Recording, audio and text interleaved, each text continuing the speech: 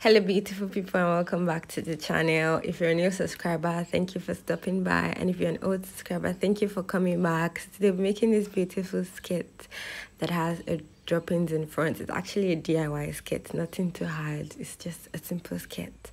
So here are the fabrics you'll be needing. You'll be needing your material, your scissors and your zip and your tape rule and your chalk.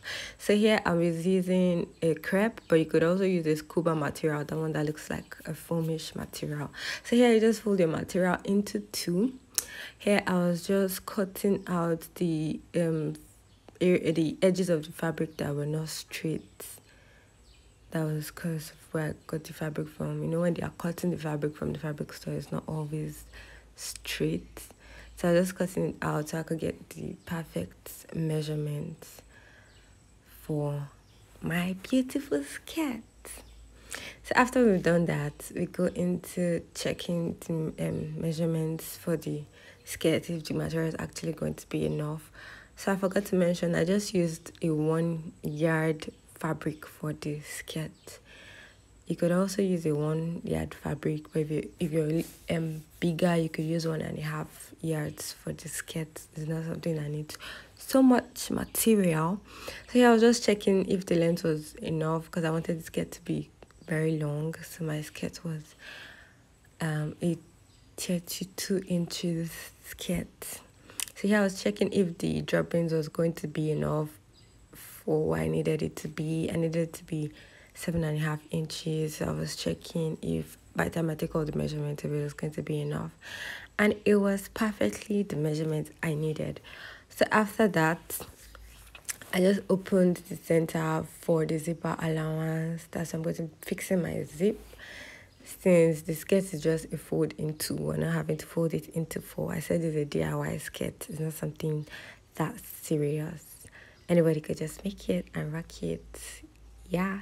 So here I took away 3 inches from the lower part of the skirt so the back could have a nice fitting. So it's not just going to look like one straight skirt and have it funny shipping at the back like all this grandma-ish skirt, if you get what I'm saying. So after that, cut it out and then we take it to the machine to sew the balance. So here I was just ironing out the zip allowance. So after ironing it, so now we're going to be taking out 1.5 inches from one side of the material. I wanted to have one side longer than the other, so I took away 1.5 inches. So here I'll just cut it out. So after cutting it out, you take your measurements. So here we're starting from the waist, which we already measured 3 inches away that we'll be using for our band. So after the 3 inches, you start from where the 3 inches ends, and then you take your waist measurement. And from there, you're going to measure 8.5 inches. That's where your hips is going to be. So 8.5, depending on your measurement from your waist to your hip. Don't say because I said it's 8.5, it has to be 8.5. You have to be sure of what it actually is. But mine is 8.5.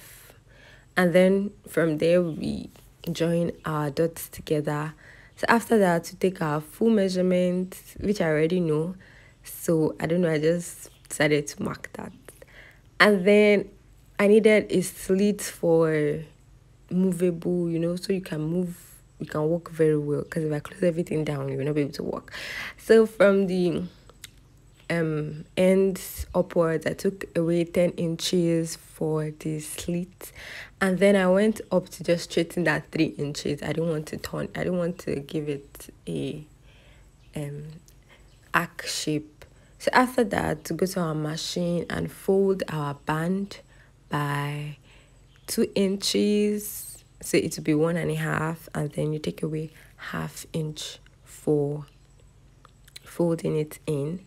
And if you want to fix a what do we call this again? I've forgotten.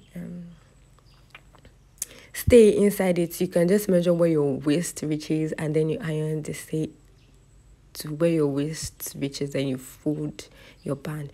But I really didn't want, because I really don't like stay inside my clothes. It makes me feel uncomfortable sometimes, but then you could do it. And here we're already just arranging our skirts together so we could pin it down. You know, the fabric is moving up and down, so we don't make mistake while we're on the sewing machine. So we just pin them down. Then after you've successfully done that, just take your skirt to the sewing machine and sew on your already marked line. Yep.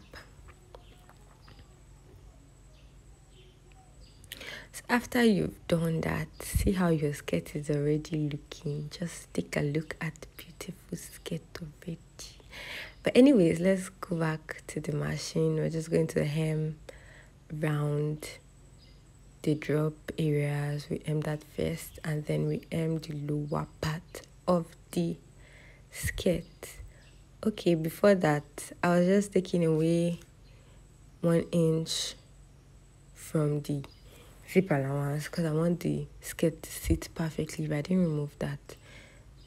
The skirt is not going to sit perfectly on the waist. You know, it's a stretchy fabric, so the fabric is just going to be stretchy and it's going to be bigger than my waist if I didn't take that out. So after that, we're just going to I said that already. I didn't know I was faster than the video.